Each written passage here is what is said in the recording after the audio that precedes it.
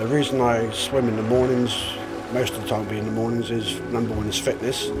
Two, I just love the sea so much. I live by the sea. Seems the word churlish not to. And coming down early in the mornings when it's quiet and lovely sunrise, such a lovely spectacle. And good for the mind, good for the body.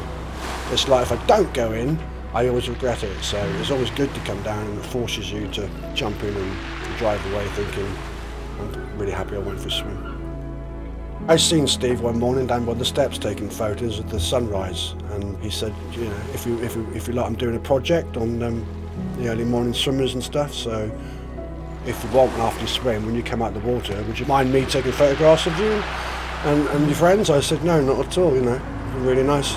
So he did, and he's been doing it all summer and to build up his project.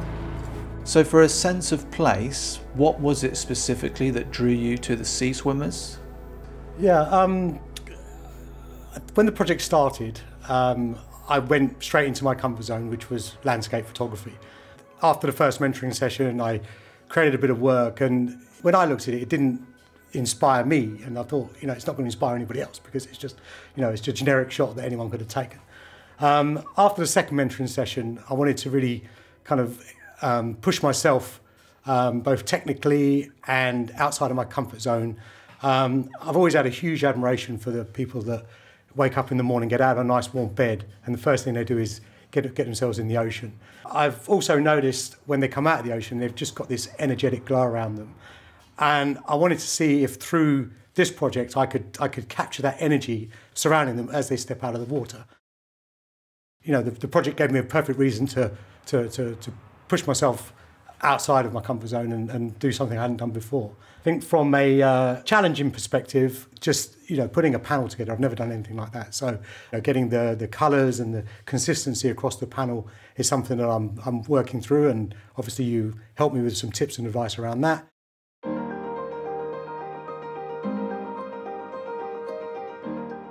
For the third billboard in the series, it's really good to see a really effective use of the collaging, and you were in particular drawn to architecture. What interests you about buildings?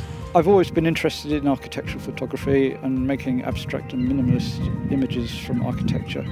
And Sidmouth is such a wonderful place with lots of lovely old buildings with interesting details.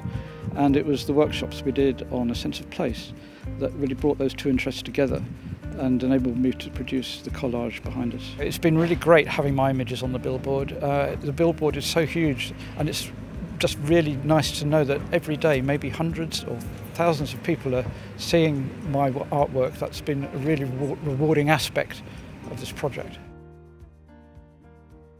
So this is the first collaboration between Sidmouth School of Art and Sidmouth Photographic Club. How have you found it beneficial? It's been beneficial on so many different levels. All of us have been involved, have learnt a great deal from your mentorship, and we've taken a lot away in terms of particularly the eye-opening combination of the fine art side of things and the photographic, which I think really pushed us out of our comfort zones. And I think for me that was one of the most inspiring aspects of it.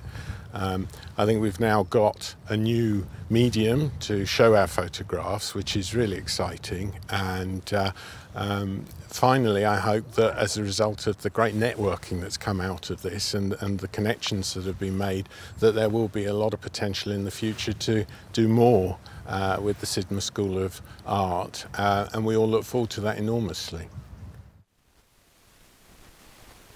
One of the great things about having you involved, Robert, is that you're a professional photographer and have a lot of experience of making images in a professional environment, and also having an academic dialogue with students in an art school setting. And I think that the Photographic Club have really benefited from that dialogue and that interaction with you. It's been wonderful to work with the Photographic Club and Sidmouth School of Art. In terms of the benefit to the Photographic Club, I really got them to think about pictures in terms of a series of images in relation to creating a project rather than taking single images. So in terms of the sense of place, it's really thinking about what Sidmouth means to them, you know, because sense of place is so specific to the individual. The beach shelter in Sidmouth is quite a popular location for tourists. I found it interesting that you decided to photograph people looking out to sea. What was it that made you make that decision? As you said, it's the simplest ideas that work. You get such a different variety of people in the shelters, and every time I walked past I would see a different person. They would be doing something like eating fish and chips, or just sitting chatting to their friends, or there was a family there that hadn't seen each other for a while, and I just thought that was such a special place. Education has always been integral to my practice.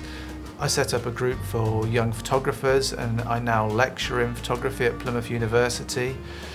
I feel it's really important to facilitate learning, and it was wonderful to have this opportunity to work with the Sidmouth Photographic Club and to help nurture their photography. Like Sarah, you also chose the beach shelter as a location. I found it really fascinating that you've created this collage looking out to sea. Why did you decide to do that? So what I wanted to do was represent the sort of amalgamation, I suppose, of lots of individual memories and individual experiences that form your sense of place as a whole.